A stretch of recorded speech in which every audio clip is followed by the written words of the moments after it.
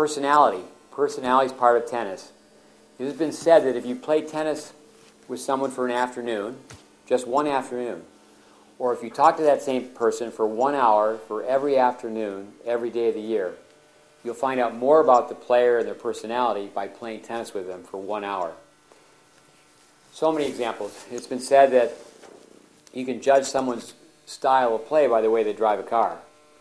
The baseliners are going to be a little defensive, where the net rushers are going to be a little bit offensive when they hit the road.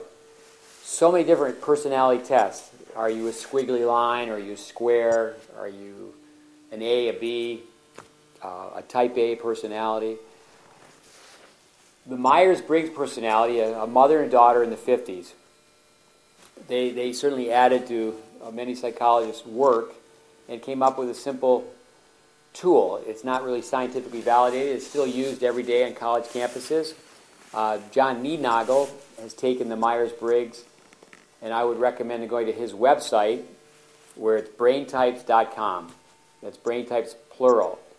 And John Niednagel has taken personality brain typing to another level. But initially, just to go through the Myers-Briggs, you want to, 1, know yourself. 2, you want to know your players. 3, you want your players to know their players. And then the club coach, I guess even the college coach up to a certain extent, you need to know the parents. The story behind a great tennis player, there's always a story behind the story. It's very interesting to know what was the personality or personalities of the mom and dad. Very quickly, just an overview with the Myers-Briggs. And again, Niednagel, his work went all the way to the cover of Tennis Magazine. Find out if your players, through your own observations, but even through a questionnaire, are they an extrovert or an introvert? An extrovert will get their energy from people. An introvert gets their energy from within. Many times we misjudge someone. Jimmy Connors, he's an introvert, where when he was on court, he seemed very extroverted. Sampras, just the opposite, seems introverted, but he's an extrovert, gets his energy from people. And then again, Niednagel's book, he writes about so many athletes, all sports, past, present. With an extrovert can handle more stress. An introvert is more focused. An extrovert generally is geared more for team sports, where an individual likes, I should say, an introvert likes individual sports. To know that when you're talking to a group of kids and you have an extrovert or several extroverts within a group of 10, you know, hey, I'm going to make this short and sweet. We've got to get right back to work. So a little bit of talk and a lot of action. And that's a good rule of thumb anyway in tennis training. You send an extrovert to the backboard. They are bored in 10 minutes. You send an introvert to the backboard, they can stay there for a long period of time. The next is you're either an S or an N. S is for sensate, N is for intuitive. The letter N is used because the letter I is already used for introvert. If you're a sensate, your awareness level is very, very great. In other words, you have that sixth sense, the name of Justine Henon's Tennis Academy. You know what's going on around you. You're totally aware. You're in the moment. An intuitive person, and there's positives with every category, an intuitive person is more of a long-range thinker. They're thinking down the road. They have a tendency to choke and get a little nervous because they get ahead of themselves. But people that are intuitive have a better chance of understanding what all coaches want. If I do this today, I'll be able to do that tomorrow. The next category is the easiest one to identify, from my point of view, is a person is either a feeler or a thinker, F or T. Now, the feelers can think and the thinkers can feel. If you're working with a feeler, they need a really strong support system. They're going to have a tendency to have that poor me syndrome. They're going to make decisions more with their heart and their head. They're not going to problem solve as well as a thinker would. But again, a feeler can show more emotion. A feeler sometimes digs down and has that ability to fight and fight sooner. The last one is you're either a J or a P. A J is a judger.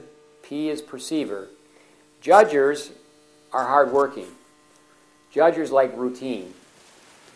And a lot of tennis players learn out of routine. So say, for example, you're coaching a 12 and under player, and you know they're a J. They like routine, they like control, not flexible. Very easy for them to get in the trap of just being a baseline pusher because they find a system that works and they stay with that. Tennis is a random sport, and that's where the P can juggle a lot of balls, literally, and do a lot of different things. And tennis requires to be able to play back of the court, front of the court, all over the court. So anyway, we'll talk more about personality testing. A good example, and I have athletes all the time watch sport movies.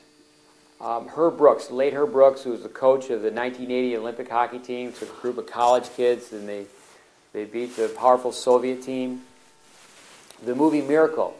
A scene in that movie was Herb Brooks having his players fill out surveys, personality questions. And Herb Brooks said to a committee and said to fellow coaches, I don't want the best players, I want the right player. An example of that would be, you have a team and you have an introvert and extrovert. You're better off to put an introvert and extrovert together playing doubles than two extroverts. The deuce court we've talked about, you take more returns in the deuce court. The introverted player has a tendency to be more conservative, more consistent. The extroverted player has a tendency to be more flashy.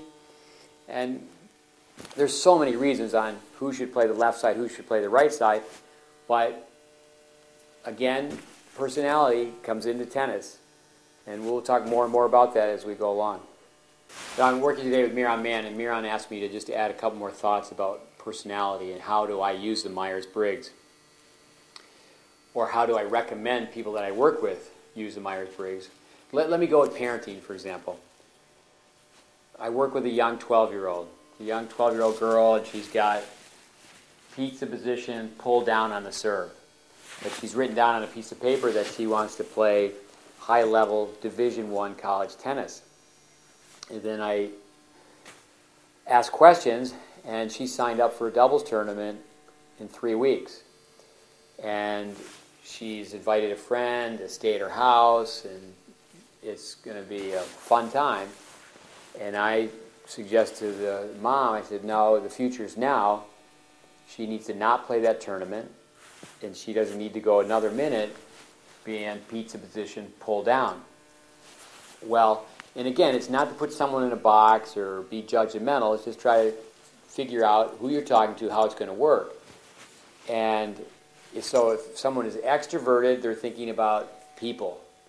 And if they're a feeler, they're thinking about people's feelings. And they're saying, gee, I don't want to ruin the party. I'm not going to say, well, no, let's not play the tournament. That would be just one example. When it comes down to self-talk on a tennis court, an introverted thinker is typically going to have less self-talk than an extroverted feeler. You don't hear people say, feel on your feet. You got to be able to think on your feet. With a feeler is going to have a tendency to just wear it on their sleeve. They're going to be an open book. With sitting down with someone and say, hey, you're a feeler, but you got to learn how to think. The other one would be recruiting. With knowing that, gee, I have these returning players and these are their personalities. I'm recruiting these players, and it's a puzzle and can it be exactly the way you want it to. But no, but I do think from a recruiting standpoint, when it comes down to selecting a brain type of personality, if you could get an ISTP or an ESTP. Again, brain types, that's one thing about Nienagel's work. Like a Sampras is an ENTP. The Myers-Briggs, he's a planner. And then you think, gee, his tennis career, it was planned. I mean, he made changes in his game when he was young. He was watching films of players. He planned ahead. He didn't plan on being a great junior player. With Federer, like Sampras, he's an ENTP. But the longest list of great champions is ISTP. And, when it comes down to, say, Edberg and McEnroe, they're both ISTPs. Very, very different. But why are the ISTPs, Navratilova, Laver, so many great ISTPs? They can focus. They're in the moment, so the I, they can focus. They're introverted. They're not distracted. And E on a tennis court will look all over the place. They know who walked in the front gate. They know the score on every court but their own. But so I's can focus. S, that means they're in the moment. They are totally aware of what's going on around them. They're like the kid in basketball who wants to take the shot. They're a thinker. They're a problem solver. And then they're a P. They're random. They can take a risk. They can mix it up. So, again, the personality typing, brain typing is more for the motor movement. But for me, just to share a couple thoughts, brain typing will help the parent know more about themselves and more about their child. It's very interesting that when it comes down to parents, we all know that opposites attract. And so if you use the system, it's very simple, and you find out you're talking to parents, and gee, you know, one spouse is an extrovert, the other is an introvert. You got a feeler who married a thinker. One's a P, one's a J. And then what happens to the kid is they realize that. And then they work one parent against the other, and the kid becomes a master manipulator. So it can help you with the player, it can help you with parenting, it can help you in every which way. But again, I talk to college coaches almost every day. And recruiting is very, very important. Again, I would recommend reading about John Meagnagel, www.braintypes.com. And he has a very successful career now working with, I'd say, every major sport except for ice hockey. And, you know, when a major baseball team or major football team are thinking about signing someone or drafting someone, and it's going to be a $10 million deal, it's pretty important. And obviously when someone's going to give a scholarship out, they're going to say, gee, I would like to have this player for 4 years, and I'm going to give them this scholarship. Again, it's just something that I think is very, very useful to helping you do a better job.